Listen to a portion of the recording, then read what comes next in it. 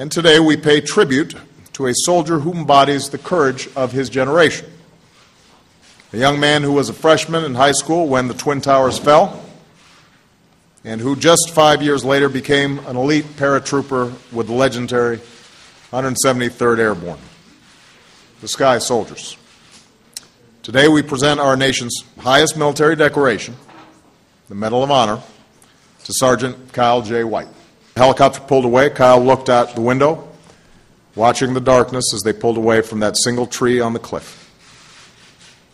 When you're deployed, he later said, those people become your family. What you really care about is, I want to get this guy to the left and to the right home. This family was tested that day. Not a single one of them escaped without injury, and 6 brave Americans gave their lives, their last full measure of devotion, and we remember them today. Kyle, members of Chosen Company, you did your duty, and now it's time for America to do ours.